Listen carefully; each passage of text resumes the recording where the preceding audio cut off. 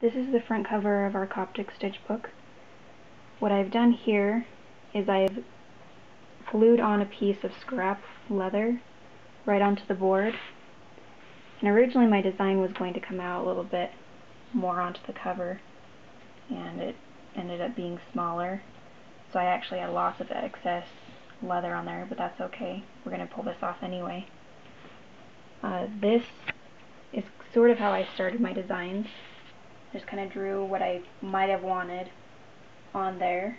When I found a size I liked for the petals, I cut it out and used that as a template and kind of hand drew the rest of it.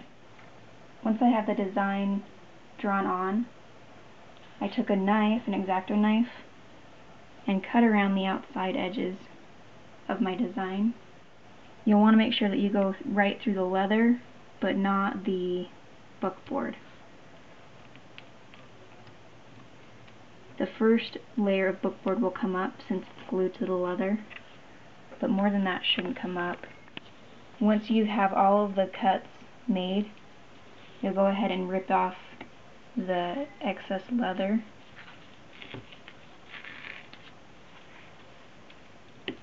Making sure that all of your cuts are right.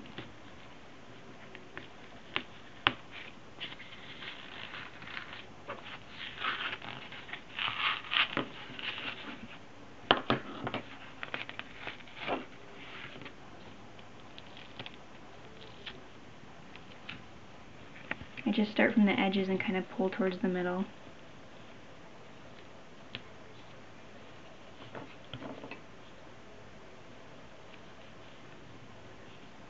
Some of your leather will come up,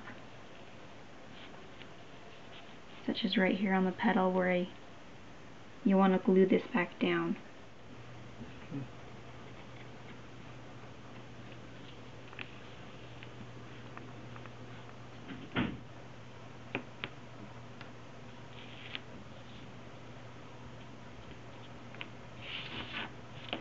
Once you get to this point, you want to make sure that you take your bone folder and all of these areas where the bookboard is uneven, that will actually show through the leather, so you want to make sure that you smooth it all down. And just press it down hard enough that it goes away. If you have really rough areas, it might actually be best to pull it away a little bit and to kind of gradually lead it back up to the top of the bookboard.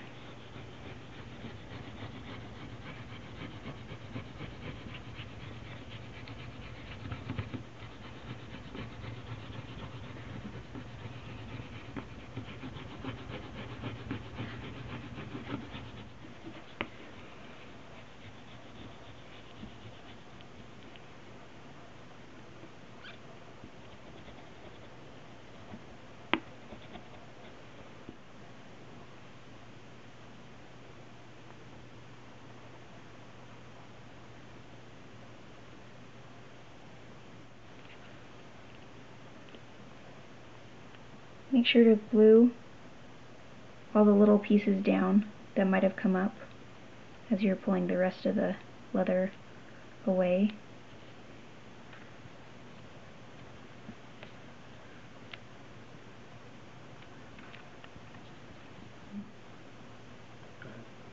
You don't want any dried glue clumps around the outside edges, because that will show through the leather on the outside.